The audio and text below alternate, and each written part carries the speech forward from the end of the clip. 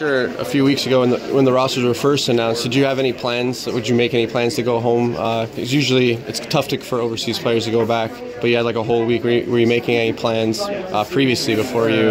Yeah, I just planning a short trip to New York, just 2 or 3 days, just hang out there, but nothing big. No, and then I mean, just on being here, I mean, it has to be pretty cool for you to be here, especially as a rookie, to sort of make an impact right away like this. Yeah, absolutely.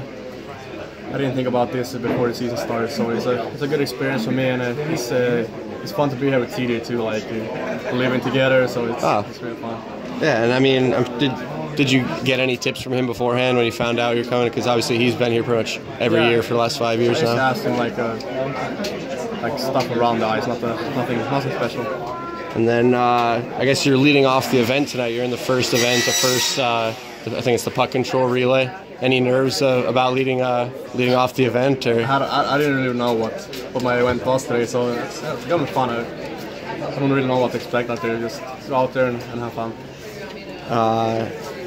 And then I guess TJ's in the hardest shot. Do you think he has a hard shot? Do you have any guesses on what you think he'll put up tonight? I don't know actually. I know he has a really good hard shot, so hope he can win that one. See.